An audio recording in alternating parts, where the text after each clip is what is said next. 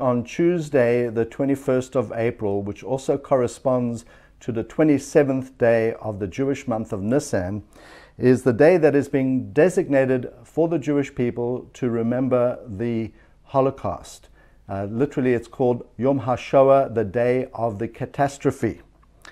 And today in our service, we'll light candles in remembrance of the 6 million Jews that died in the Holocaust. Jews who were murdered as part of a program of deliberate and systematic state-sponsored extermination planned and executed by the Nazis under Adolf Hitler. Yet today we also give thanks to God for His faithfulness, because He has kept the Jewish people through many centuries of persecution and near annihilation. And today we can actually proclaim God's faithfulness even as we see the nation of Israel having come out of the ashes of the Holocaust.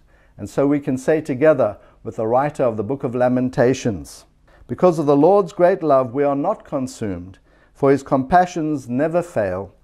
They are new every morning. Great is His faithfulness." Now in Melbourne in particular, we are certainly impacted by the Holocaust because, in fact, Melbourne has the highest number of Holocaust survivors per capita than any other city in the world. And so the Holocaust has impacted some people in our congregation as well, and we'd like to remember them as we mention names of family members who have died in the Holocaust. And so today we're also remembering the people who died from Maury Furman's family, also Elia Ivensky's family, Jenny Morris and her family, the Barry Biersky and his family, Sophia and her family, Nettie Taper, who we're going to have a testimony from in a moment, and her family, Leo Clayman, and two deceased members of our community, Trudy Snyers and Victor Bassin. All had family members that died in the Holocaust. And so as a community, let us remember as we light the 6 candles in memory of the 6 million.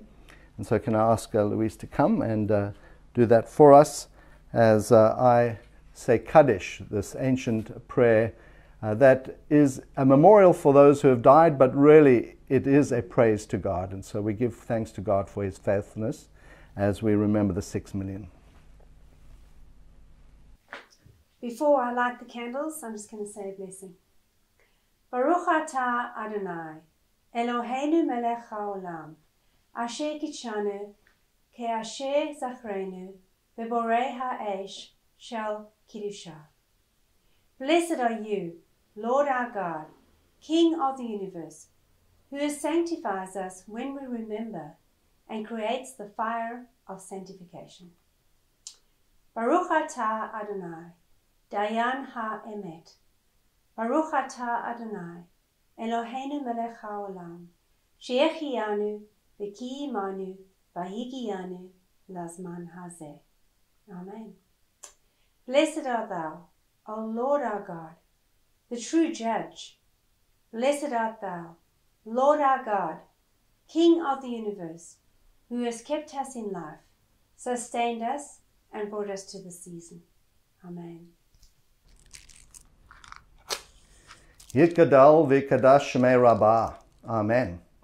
Ba'alma divara chirutei v'yamlich malchutei v'chayachon u'v'yomechon u'v'chayei dechol Beit Yisrael ba'gala u'vizman kariv v'imru. Amen. Amen.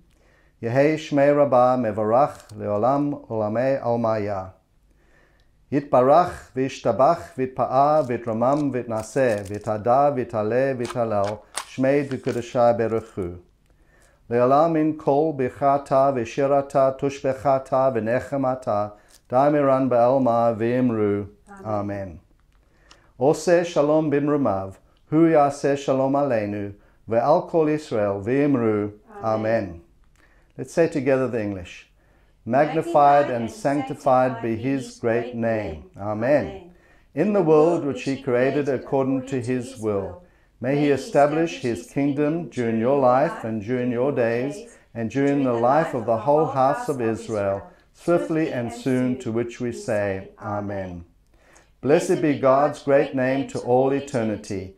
Blessed, praised, and glorified, exalted and extolled, honored, magnified, and lauded be the name of the Holy One. Blessed is He, beyond all earthly words and songs of blessing, praise and comfort, to which we say, Amen. May He who makes peace in His high places make peace upon us and upon all Israel, to which we say, Amen.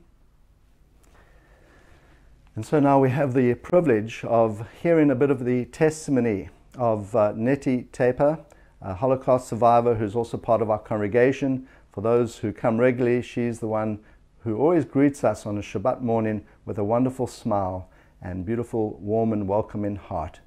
Let's hear Nettie's testimony. Thank you, Nettie.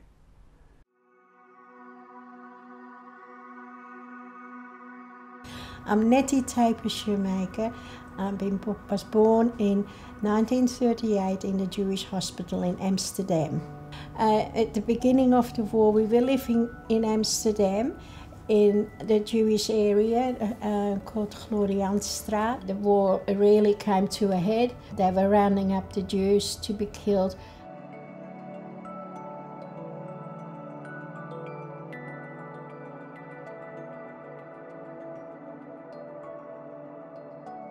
We all lived in this two-bedroom house, and it was just getting far too much for my mother. We always had to be quiet and not allowed to make a noise. And we were, of course, still very young, so it makes very hard.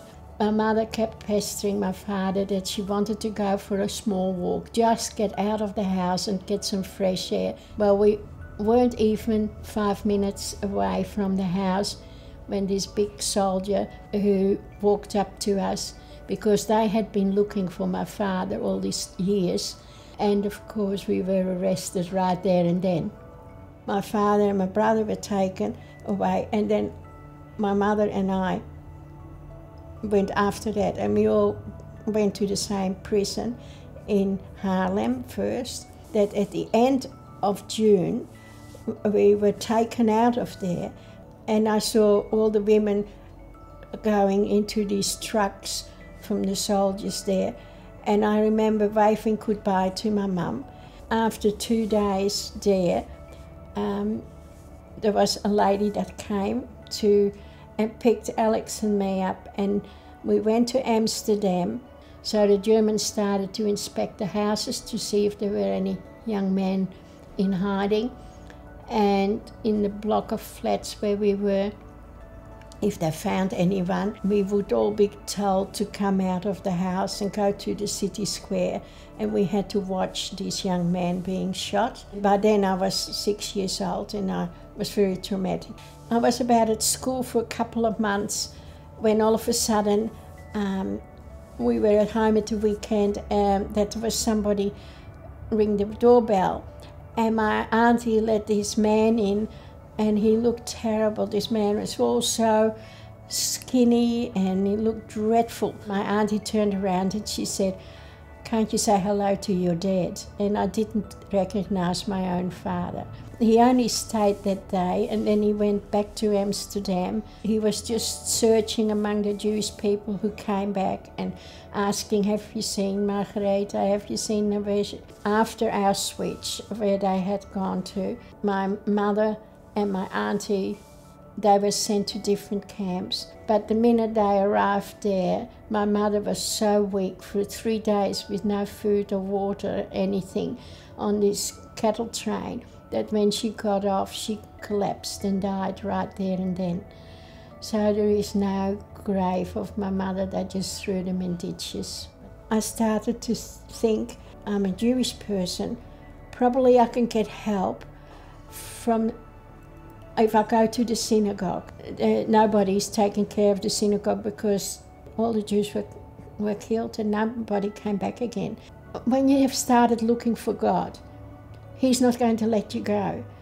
And so I had this girl next to me in the room next to me at the nurse's home. She said, "Well, would you like to come with me to church?" And I said, "Oh, what church is that?" And she said, "Oh, it's a Baptist church."